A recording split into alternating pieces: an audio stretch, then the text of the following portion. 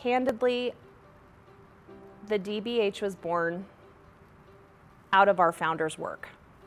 Dr. Cummings, for 50 years, led clinical psychology in the state of California, but he was also the president of the American Psychological Association and led some of their subcommittees that were focused on what does integrated care look like and how should it be done from a clinical and financial perspective.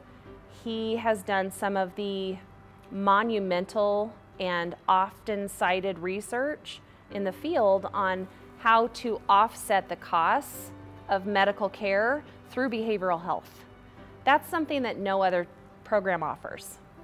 And so to look at any other program is to say, sure, I could get that degree elsewhere, but I'm not going to get the distilled learning and experience of the person who founded the degree to begin with.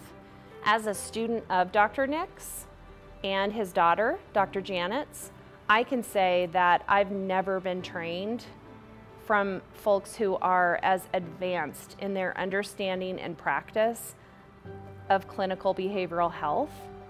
And I can also say that some of what I learned from them is what I look to the most often when I encounter a very complicated case.